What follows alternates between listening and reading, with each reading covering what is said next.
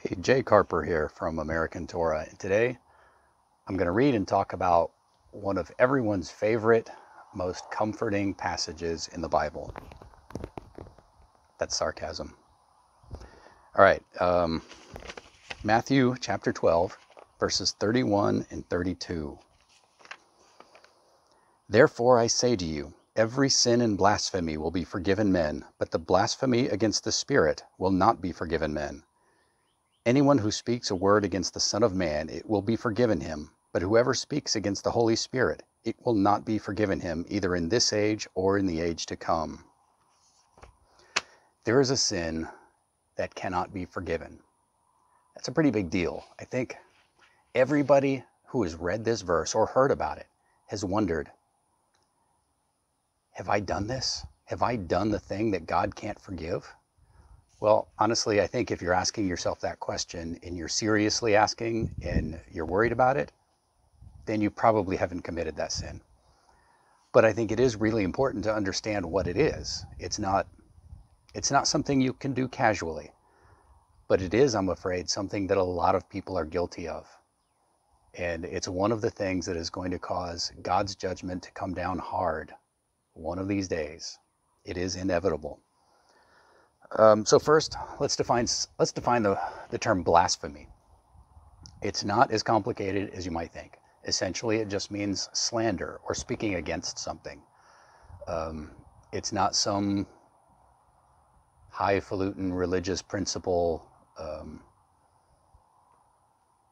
It's not an esoteric doctrine that you have to go to a priest to understand. It just means speaking against something. Anybody can be blasphemed against. You can blaspheme your neighbor by telling lies about him or by speaking against him in public. There's actually a parallelism in these verses that spells out what it means right here. So it starts out saying, every sin and blasphemy will be forgiven men. That's in verse 1. The second verse says, anyone who speaks a word against the Son of Man, it will be forgiven him. Those two statements are parallel. Back to verse 31, it says, but the blasphemy against the Spirit will not be forgiven men. And in verse 32, it says, whoever speaks against the Holy Spirit, it will not be forgiven him. And those two statements are parallel. So essentially, the text defines itself. Blasphemy is speaking a word against. And I'm sure it goes beyond speaking a word against. Saying that, teaching other people to speak against, or encouraging thoughts in your own mind against something. That's blasphemy in your heart, at the very least. So, at the first part, it says, every sin and blasphemy will be forgiven men. We've defined blasphemy, so let's define sin. 1 John 3:4, it's a verse that, if you're familiar with that one, you're familiar with this verse too. Let me find it. 1 John 3:4. Whoever commits sin also commits lawlessness. Sin is lawlessness. Or in the King James Version, sin is, what does it say? Sin is transgression of the law, I think. And the law here, the Greek word behind this phrase is anomia. It means no law or against the law. And really the term lawlessness is a pretty good definition. But it's not talking about just any law. It's not talking about the law of Rome or of Jerusalem or even your church doctrines. It's talking about the law of God, also known as Torah in the law of Moses. This is the law of God. So sin is violation of the commandments of God as given in the Bible. This passage in Matthew essentially talks about three levels of sin or blasphemy. The first one is sin against Torah, blasphemy against Torah, speaking against keeping God's law or teaching other people not to keep God's law. And Yeshua talked about this in Matthew chapter 5 when he said that those who keep the law and teach others to keep it will be called greatest in the kingdom of heaven. But those who don't keep the law and teach others not to keep the law will be called least in the kingdom of heaven. But note, they're still in the kingdom of heaven. It's not a fatal sin to misunderstand and teach erroneously that people aren't supposed to keep God's law anymore.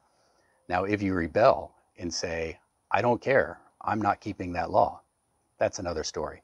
I'm just talking about people who are mistaken in their theology.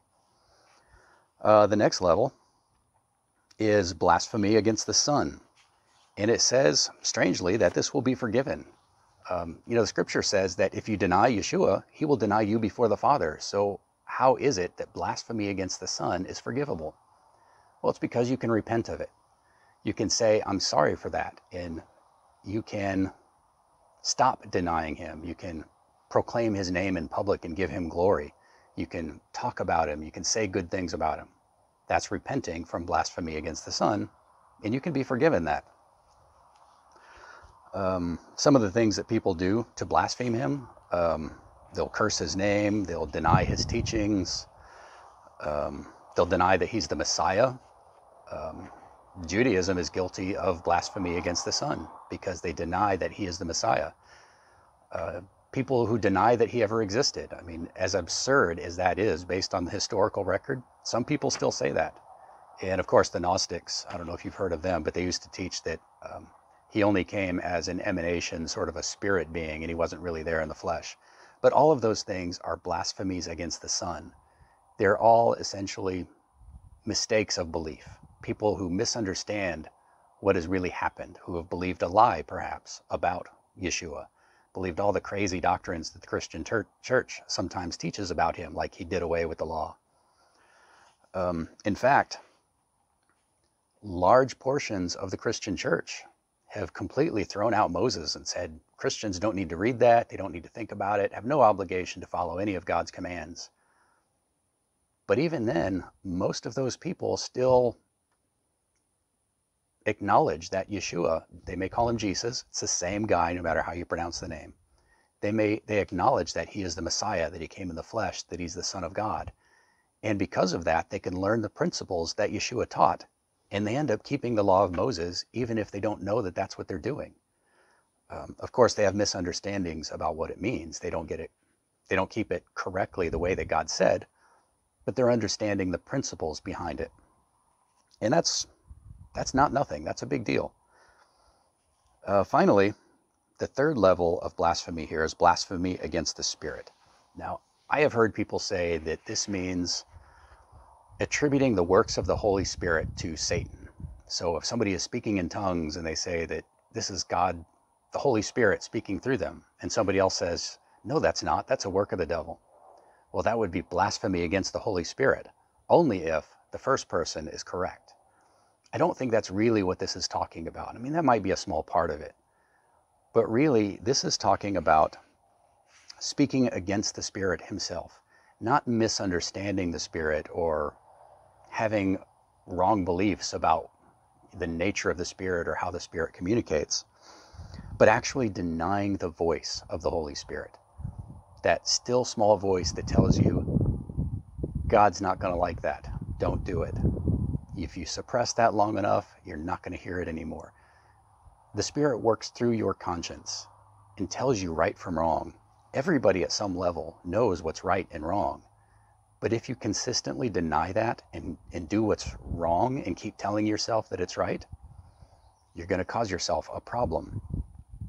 Let me read you a couple other verses. Romans 1:18-21.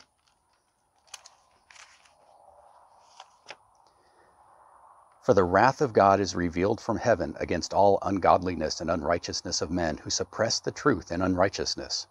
Because what may be known of God is manifest in them, for God has shown it to them. For since the creation of the world, his invisible attributes are clearly seen, being understood by the things that are made, even his eternal power and Godhead, so that they are without excuse. Because although they knew God, they did not glorify him as God, nor were thankful, but became futile in their thoughts, and their foolish hearts were darkened. This is what happens when you deny the Spirit. You can look around you, you can see creation. Scientists who look at DNA and the chemical processes that happen in the body, in the universe, and how complex and beautiful it all is.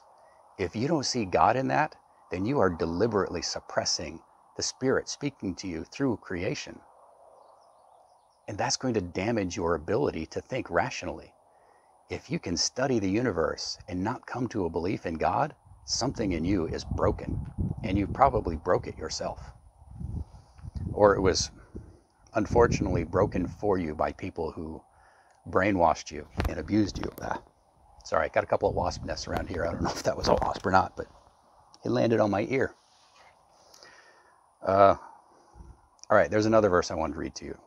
Titus 1:15.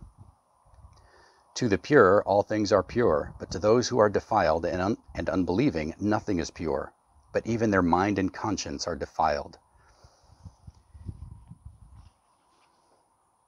If you are listening to the Holy Spirit, if you are listening to God's voice through your conscience and through studying the Word, you will see God working in everything around you. You will see the beauty and the righteousness of God's creation. But if you are suppressing that, if you are denying the reality that is right in front of your eyes, eventually you're not even going to be able to see it. You know, you can deny Moses